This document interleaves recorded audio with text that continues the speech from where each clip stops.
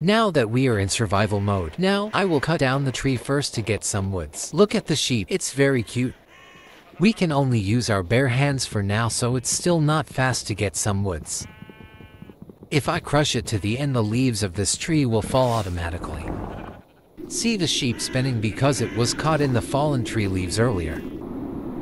Okay, I'll make a spruce plank. And then the crafting table, because it's basic thing that I need to craft more tool that we need. Maybe I will put the crafting table here.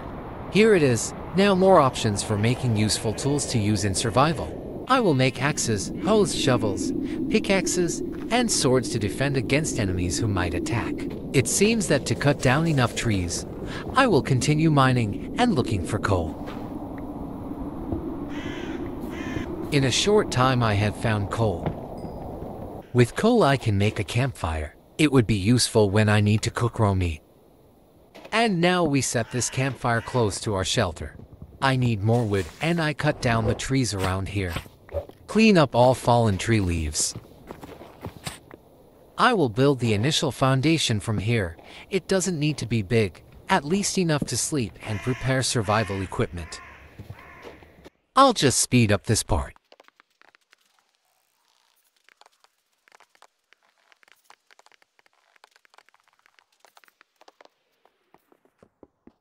Okay, that's it. Now I need a bed, and we will make it by hunting sheep for wool. I want this white color to make the bed look cool. And we need 3 sheep to make a bed and some wood. After I manage to collect the wood, now we will make a bed and put it in our shelter.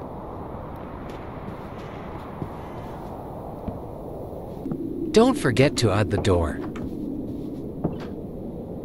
Now my food has been cooked and ready to save in my character. I think I need to have my storage so I can save more items on it.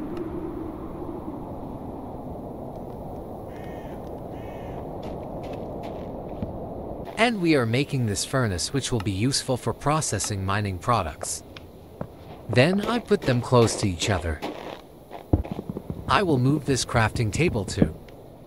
I think this side is a good place to put it. And make more chests to make the storage bigger.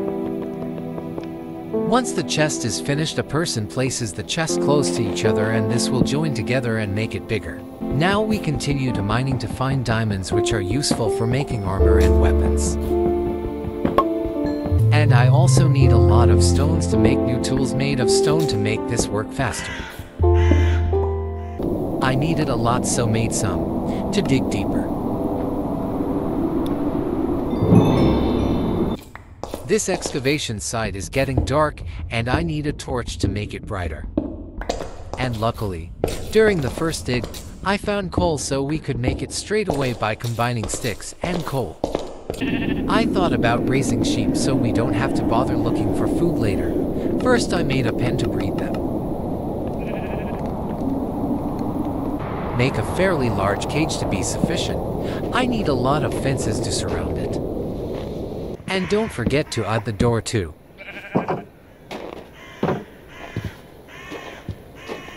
To breed these sheep they need food like wheat. And now I will make a garden to grow the wheat. It takes time to grow wheat, so later I will look for bone meal to shorten the harvest time. And these are the sheep that I caught so that they can mate with each other and produce lambs that we will later breed. Even though my house is simple, I want to make it even nicer by adding stone to the floor. And here I am collecting tree seeds to plant in the future if I run out of wood, because I plan to clean this place later. Look at them, I'm very happy they are here a lot and can produce wool and meat. Because when mining the place is very dark, I need a torch to mine deeper. Combine sticks and coal and make a torch. And actually the supply of coal is limited. I will try to make charcoal as a substitute later. For the depth of this passage I will provide a distance between the torches. Okay, I'll try to make charcoal here from the tree I cut down earlier. With this item we can get fuel more easily and it doesn't run out easily. Let's mine again to find diamonds. Looks like I need stairs to make it easier to move here. I'll make them with the stones I got. Quite a lot, isn't it? Put it all the way to the end. This is the best way to move. There's so much coal here, I'll just save it, because I can make charcoal, which is better from coal. The next day we continue mining until we find diamonds. Because it's dark here, I will add a torch. I will continue to look for diamonds and make armor and weapons from them. If you have any suggestions on where the diamonds are, that would really help me. It turns out there are zombies here. I have to destroy them. Too easy for one zombie.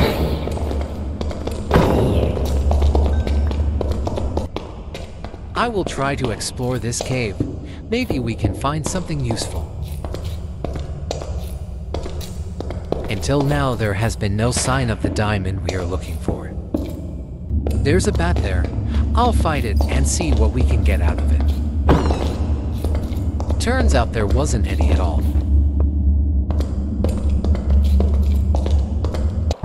Where did this skeleton appear from? I have to defeat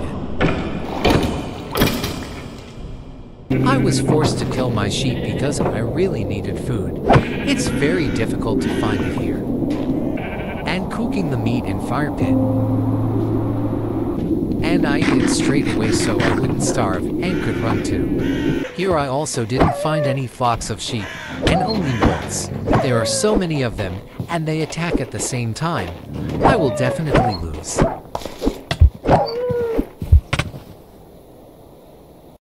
Here we have to dig down as far as -57 blocks to get diamonds, and let's do it. Here I use an iron pickaxe so I can get diamonds quickly. Look, finally we find the diamonds so we can make armor and sword with these diamonds.